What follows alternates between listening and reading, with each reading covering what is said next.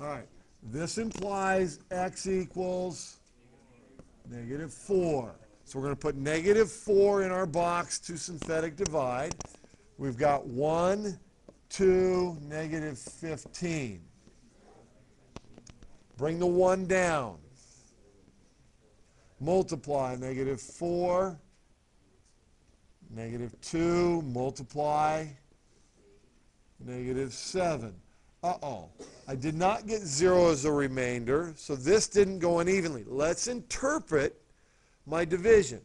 My interpretation is since I divided by x, my x squared has to go down 1. So this becomes an x minus 2 plus a -7 over x plus 4.